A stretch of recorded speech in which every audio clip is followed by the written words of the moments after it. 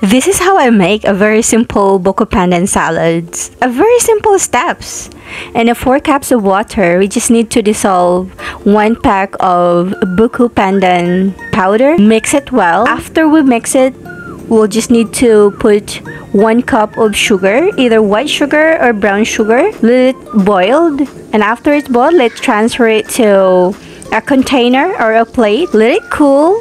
After it cool and then it's form a mold, let's slice it into cubes. This is how it looks like. Once everything slices into cubes, it's time to mix all the ingredients. So I have here 2 shredded coconuts. That's for salad. You can add 1 more coconut, but of course this is just a budget salad, so you know I have 2 coconut only.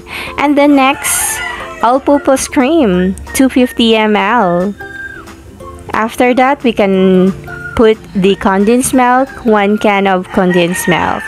I'll also put all the ingredients on the last part of this video, so you can check it out, the measurement of this buko pandan salad, and mix it well. So this is how it looks like. Looks so creamy, right? So of course we need to make sure that it's really so creamy, even though it's so simple buko pandan salad.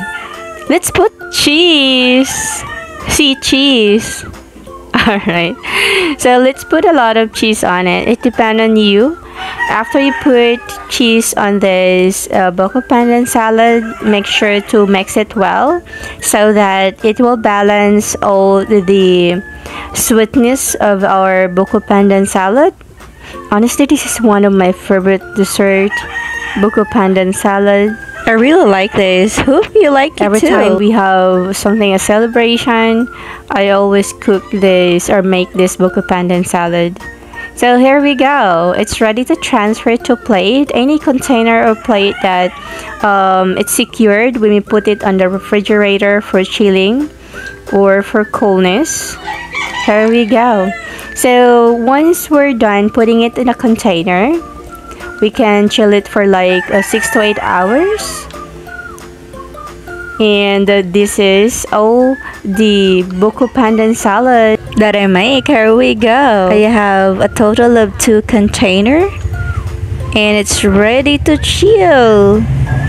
This just chilled it for about 6 to 8 hours and it's ready to eat. Here we go, after 6 hours, our finished product.